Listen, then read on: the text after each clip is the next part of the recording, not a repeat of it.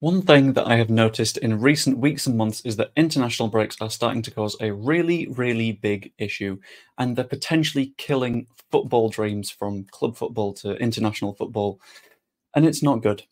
Now, this is a quite complicated conversation to have, and a lot of people might disagree with a lot of the points, so just comment below what you think, but make sure you watch the entire video through first just to make sure that you've fully understood what I'm talking about here, because I don't know if I fully understand what I'm talking about. Anyway, first off, I need to start with a bit of a caveat. Of course, it is a massive honour for any footballer to play for their country, without a doubt. From my PE teacher that played for Gibraltar for some reason, to Pele, Neymar, the best players in the world. I should have gone with Messi there, to be honest, but it is always a massive honour to play for your country and do what you can and push that team forwards. And I completely understand it from a player point of view. This is mostly coming from the perspective of fans, from clubs, not the countries themselves. So, yeah. Now, the first thing to properly define is what are international breaks? Now, most people, when they think international breaks, are when club football just stops straight up. Every single country in the world plays some football for a couple of weeks, and all is well and good in the world. However, that isn't necessarily everything. I'm also including things like the African Cup of Nations, where African players go to their home countries and play for their countries in the equivalent of the Euros. The same applies for the Asia Cup. They're all very important, and they count as international breaks, even though they aren't breaks for club football's sake. Those are arguably even more important, but we'll get to them later. And I think there's a lot of massive dangers to international football. Now, this is not going to apply for every single footballer. It's not going to apply all the time, but they're all things that you need to be aware of if you're supporting a club that have a lot of international players. The first thing is injuries. These are quite plain and simple. If a player gets injured on international duty, you're not going to be happy. For example, against San Marino, Rasmus Højlund was specifically targeted in the back and in his knee by San Marino's players because they wanted to try and get a little bit of an advantage, and that's sort of understandable. It's just playing hard, rough football, but when you're specifically targeting a player's injuries, it's a little bit nasty. And I understand the intent behind it, but for Man United fans, that's never a good thing because you're potentially going to lose a player because a country that was never going to win the match just wants to get a little bit more of an edge. It's a big risk of international football, and the same can be seen with the whole Neymar issue at the moment, where he's gotten a quite serious injury and won't be able to play for his club for a while.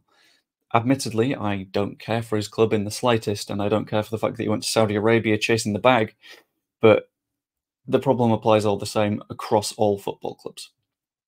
Furthermore, even without plain injuries, general wear and tear is a big issue.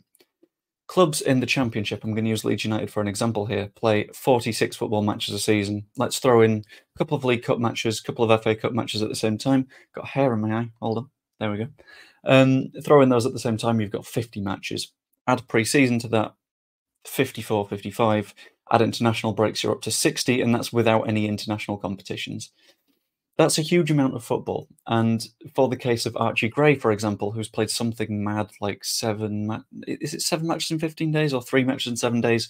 Something insane like that. And he's 17 years old. If you're a young player that has to play for your country's youth outfit to properly stake your claim to a position and get some loyalty within that football association, because loyalty plays a big part. We've seen that with Maguire, Phillips, unfortunately. Yeah, you need to show up whenever you're called upon, and that means that players aren't going to turn down international call-ups, which means they're just going to get more and more injured over time. I think Trent Alexander-Arnold is sort of getting away with it by being injured every time an England call-up happens, except for the big tournaments, which is a little bit of a joke, and I can see why there's an argument that you shouldn't go to those tournaments if he's not playing the other matches. But we need to be aware of that wear and tear. It's going to cause injuries in the long term rather than just in the right now. It's adding 10 matches a season to a schedule that is already packed and is just going to cause a lot more harm. Furthermore, you've got morale impacts. So when you lose a final, so I think we saw it a little bit in the England squad, when you lose a big international final to a rival such as Italy, you're going to drop off in form. I think Trent Alexander-Arnold is another good example where he played incredibly well beforehand, and then England lost the Euros final and he seemed a little bit down afterwards and he couldn't get his performances back.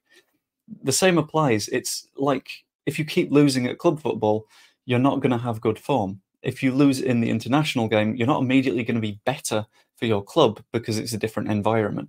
Admittedly, the different environment plays a sort of part, but if your morale is on the floor, it's not going to get picked up purely based on the fact that you are not playing for your country anymore. And worsening form is a quite serious issue. I think we saw that with Andre Onana, where he played a little bit iffy for Cameroon.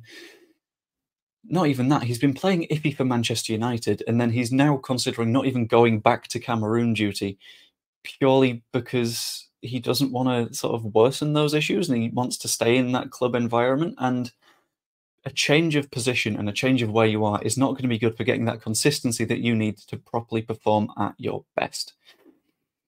It's a big concern for clubs, and it's not even the biggest because the AFCON issue is potentially the largest problem that football clubs have to deal with. The African Cup of Nations takes African players away from their clubs for an entire month, and I completely understand why those players go, because it's the biggest tournament that you can play in for your country that's outside of a World Cup. And for a lot of African nations, you're not going to qualify for a World Cup that often because there aren't that many World Cup spots going to African countries. And the likes of a Mazraoui who plays for Bayern Munich isn't going to say, no, I'm not going to go and play for Morocco purely because they're with Bayern Munich and Bayern want them in a little bit better shape. Add to that the fact that it happens at the same time as the January transfer window, and it puts clubs in a massive bind. And the example I've got right now is Leicester City. Leicester City have 4 or 5 African internationals that are going to go to the African Cup of Nations because, for example, Patson Daka wants to play for Gambia. And I think Wilfred Ndidi will want to play for his country as well, and Iheanacho will want to play for Nigeria. And it sort of stacks up, and you lose a lot of players that were arguably putting together the best run of championship form ever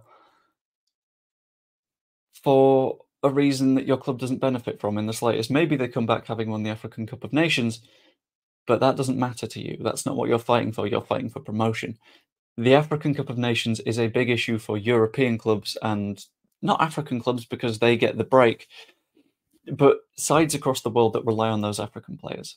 I think the same applies for the Asia Cup this season, if I remember right, so Tottenham might lose the likes of Heung-min Son, but it's a big concern that has to be dealt with fairly immediately for those clubs. They might need to do more recruitment, it'll cost them money, who knows. But ultimately, at the end of the day, I think that is the perfect example of how an international break can kill football dreams. Football dreams are not necessarily, I want to play in a World Cup final. They are, I want to finish in the playoffs this season, I want automatic promotion. It's all about sort of the dreams of the players aren't the ones that are getting shot down in these cases, although with injuries they are. And I think international breaks pose a really big issue. Maybe if there was something like a winter break that was enforced across Europe that was just a couple of weeks, so there was only a couple of weeks of AFCON that were missing, and that'd also help with the scheduling thing.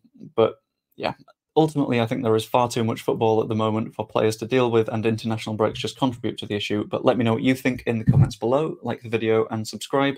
It's always hugely appreciated. We just managed to hit YouTube partner and you guys pushed us across that limit and it is massively appreciated.